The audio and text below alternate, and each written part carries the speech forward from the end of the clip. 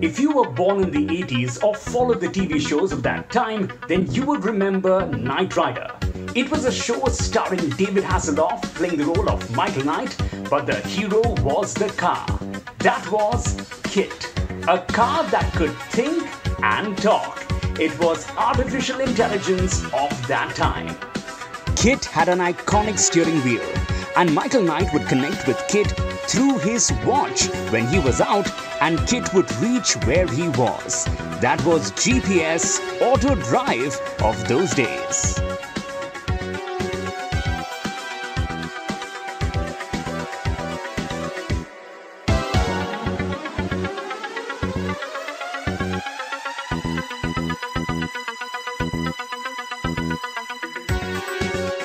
Now that's KITT for you.